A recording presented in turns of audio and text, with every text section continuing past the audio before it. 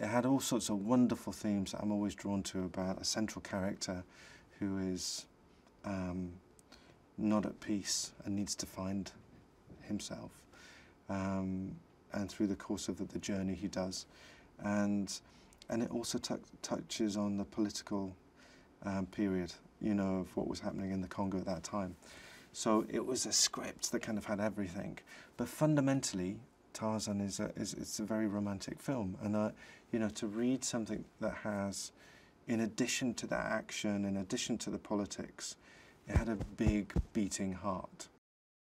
I think one of the reasons the movie's hopefully moving and emotional is through its DNA you feel the important values of family, community, and the respect for others, and the respect for the other, the thing that you don't understand, the people you don't know. And I think those values are very important, especially now, as we enter a very complex, you know, as we enter a period of history where it seems to be getting quite messy and, you know, and difficult, and mistrust is developing. So we wanted to put a very positive message out into the world. The reason I picked Margot to play Jane is she's got some spunk. You know, she's a kind of a boy's girl, you know. Jane had to be feisty and passionate, have dignity, and yes, she's very much a kind of a strong contemporary woman. She's not, and that's why this isn't the old-fashioned Tarzan, she's not a wilting sort of flower waiting to be plucked or to be saved. She can kick ass, you know, and in a very passionate, earthy way. And I love that about Margot, because Margot's very earthy and fun, and but I love that about the character, that she is formidable, actually, and probably a bit scarier than John is sometimes. He's trying to manage this transition to what he feels is being responsible, becoming the lord that he is. But he's not really at peace, he's not complete in that role. He feels unfulfilled, he feels unhappy. And ultimately, he's taken back to Africa.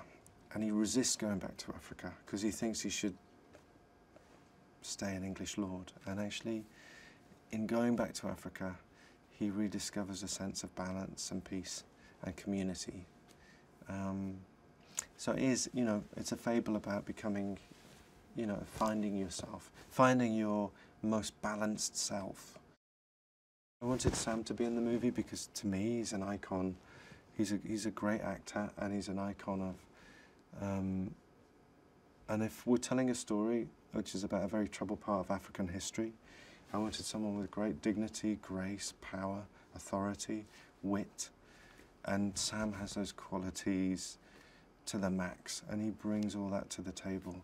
And right from the very start, I wanted Sam because I thought, you know, I think he's a real, you know, he's got real nobility as well. We went to Africa, we looked at lots and lots of different locations, and to find the iconography, the iconic feel that I wanted and Stuart Craig, who designed the movie, wanted, it's hard to find in the real world without spending years and years and hundreds of millions of dollars. So we decided to, after all our years on Potter, we said, we can build this world, we can create it. But it wasn't building it in a fantasy way. We wanted it to feel real. We wanted it to feel like we were in the real Africa. But it was the real Africa with a little bit of a flourish and a little bit of heightened magic to it. And so we designed our jungles, we built our jungles, and then we extended our jungles with CG, and then we extended again with real plates from Africa.